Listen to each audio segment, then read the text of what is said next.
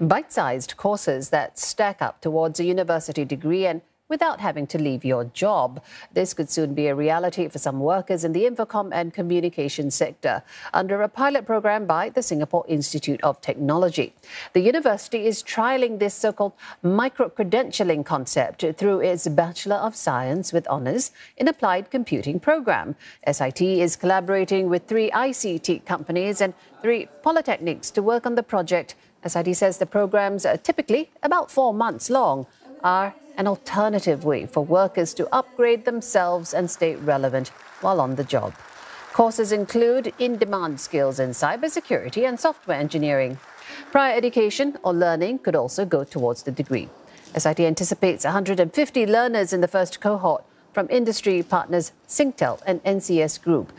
The hope is to expand the concept to more degree programs and beyond. It's not about just getting another general degree with many general parts, but micro-credentials that are relevant and specific to the industry needs. And in this partnership, SIT cannot do it alone. SIT needs the inputs of our industries, especially the frontier industries and practices.